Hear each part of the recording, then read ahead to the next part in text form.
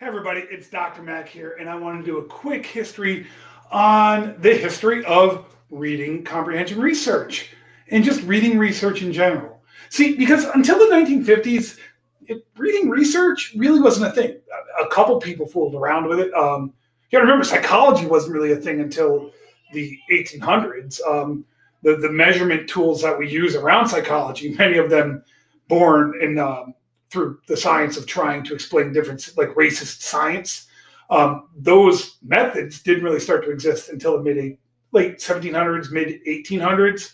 So psychology was really born in Germany in the mid 1800s, and until like 1950, reading research wasn't really a big thing.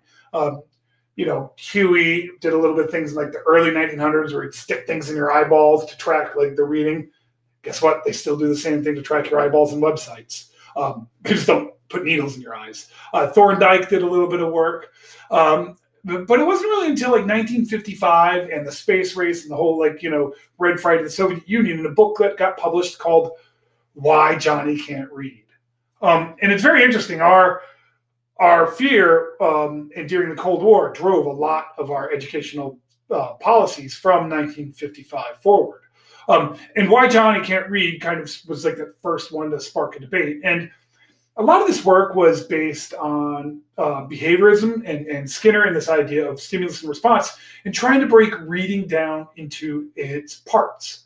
And then development into stages, like clear-cut parts and clear-cut stages, really led by the effort of Jean Chall. And technically, she's my, academic grandmother. Don Liu is my advisor for my PhD, and Jean Chall was his advisor for his work. But this really gave to the idea that, we have to teach phonics in kind of the systematic ways, and that through stimulus and response is how it's done. Now, then comes in Noam Chomsky a few years later, late 1950s, early 60s, and brings in this whole field of linguistics. And this idea that maybe reading's a natural process.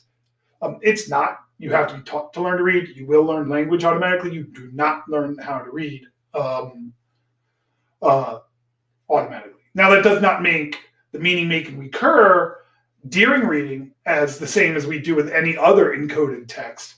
But the actual skill of decoding the meaning from text, that is something that has to be taught. But there was a lot of influences around this idea. And then the Goodmans, Ken and Yetta, kind of gave birth to this whole language movement. And that continued on up and through the 80s and 90s. If you read the newspaper today, some people even think the fight's still going on. It's not.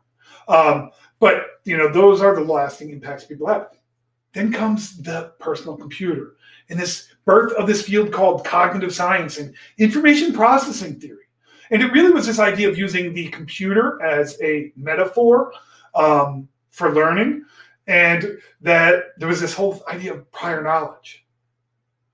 And really, out of all of reading research, if you want to know what's the best predictor of how somebody performs in reading comprehension, it is knowing their prior knowledge ahead of time.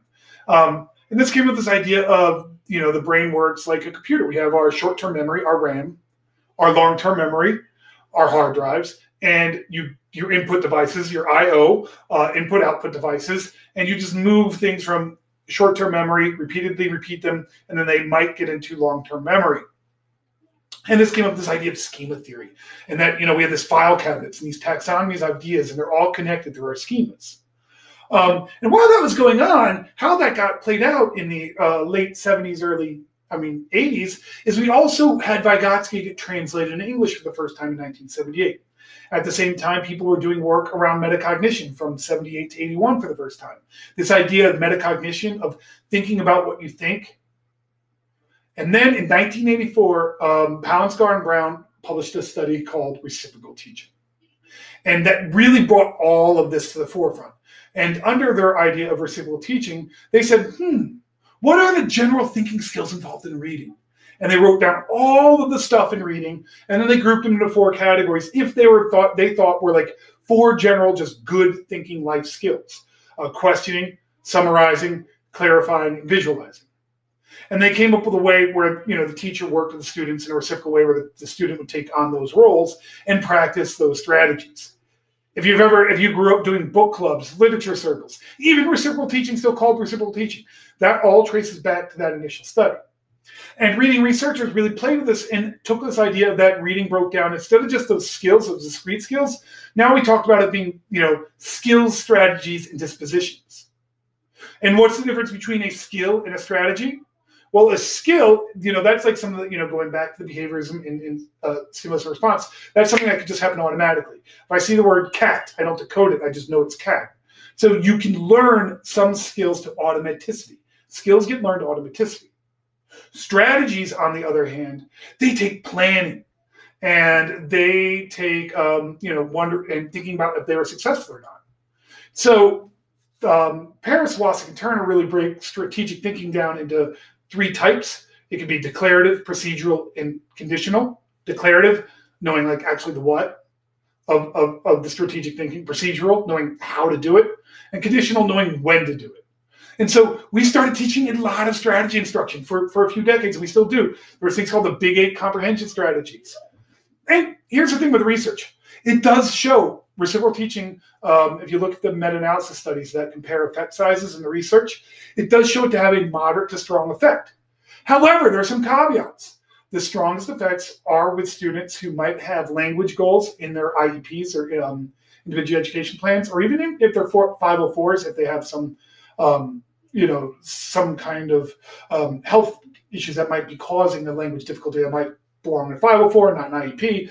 But either way, we know that these kinds of tools do help those students, and they do usually have the highest performance ratings, which lead to the bigger effect size, or the difference in learning gains. They have the highest difference in learning gains, which leads to the biggest effect sizes. However, students who are good or strong readers do not benefit that much from strategic strategy instruction.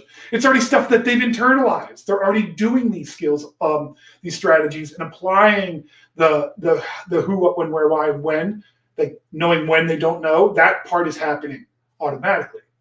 And so then they go into that strategic mode. So those students, they have a low ceiling. The effect of strategy instruction hits a ceiling. At the same time, all of the studies were really subject to problems with instrumentation. If you're giving a test on summarize, you gave them, talking about a lesson on volcanoes, and then you gave them a test on volcanoes, the instructor usually made the test. And so there could be bias in there as well. And then finally, they don't transfer well. Learning about volcanoes and then transferring that knowledge to baseball doesn't seem to work as well. So some people keep going back to prior knowledge and saying, hey, instead of it giving us more reading time, why don't we let's put social studies and science back in, because we have to bring in more of the prior knowledge because we know that's the best predictor. Then, now we're getting into the mid-'80s, and now you start to get the sociocultural theories of learning to start to emerge. And this involved a lot of bringing in ideas from semiotics and anthropology, and really a lot of qualitative methodologies, especially from Love and Wagner in their work around communities of inquiry. And what we're starting to see is the individual not really to be the variable of interest, and like thinking about the one person and the skills that reader has, but thinking more about like, what's the classroom look like? What does society look like? How does that impact things? And now I'd say we're in the era of like what is called networked learning. And this is the concept that, learning hasn't changed that much per se, except the speed and scope of what information spreads because of the internet. We have to account for the network as both a teacher and a student and part of the learning environments as we think about our reading instruction. And so this means that meaning making is both a little bit performative and also part of a collective. I project an identity on the world, but the world projects identities back on me, and somewhere in that gray is the meaning of me that sort of exists. And so we have to think about how do we think about this network learning? And you're seeing things around like disciplinary literacies, and then it's not just about knowing what a scientist knows, but how do they talk? How do they hang out? What's it mean to be to do math like a mathematician? What's it, getting at that being, those dispositions, more than just like a set of repeated behaviors over time, but having a sense of belonging into a discourse group. These are now networked possibilities. So I wonder in the future, Like, will written expression dominate literacy? When you think about it, the written word has had a solid 800-year run. In the span of all of human history, that's not that much. So will written word be the most dominant mode for transferring and making meaning? I don't know that in the future. I watch my own children, and they always have captions on the TV.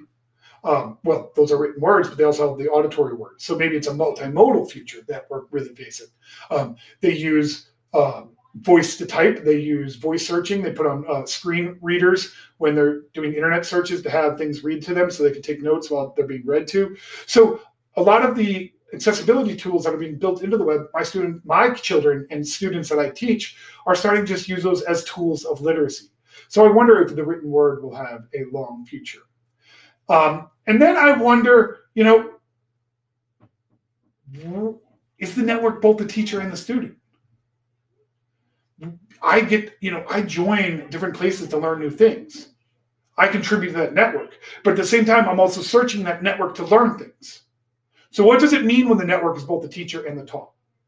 And then finally, I really think that you need to own your story, but align with others engaged in collective action to the good. Because if you don't own your story in a network society and you're willing to hand it over to corporations, that will cause issues. You want to own your truth. You can never know how truth is shaped online if you don't shape your own. And then you find powerful networks that are willing to change the world through the power of what we can do with literacy. And they push you forward, and together you guys push the greater good forward. That's it. That's my brief history of literacy.